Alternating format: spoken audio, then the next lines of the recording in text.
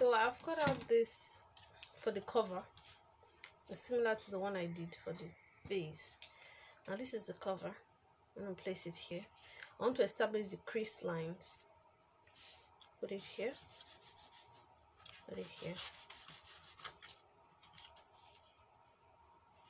Bend it forward. Another crease line. Okay. So it's firm in place. You have to have a steady hand, or you could glue it ahead of time so that it will be there firmly. Check the reverse to make sure there is no pencil mark there. If there is, make sure you erase it. Right, then establish the side, which is the arrow. This is the arrow. Check again. Okay. The other side of the crease, push this down. Alright.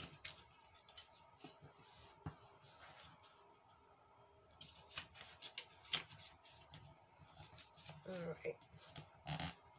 That's done. I'll remove it. Make everything firm using my pencil.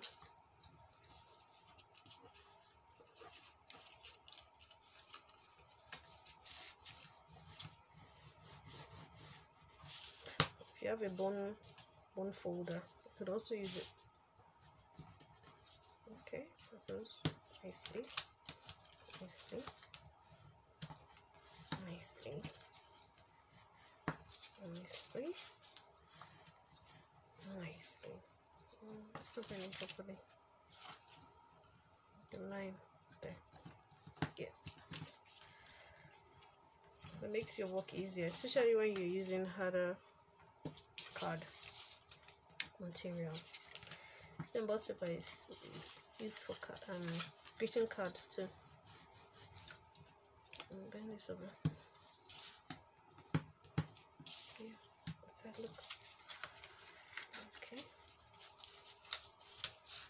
And the final one. Do it gently so you don't tear off any. Because if you're using the more fragile paper, you have to be extra careful. You might not need to do this preliminary creasing because they're already soft.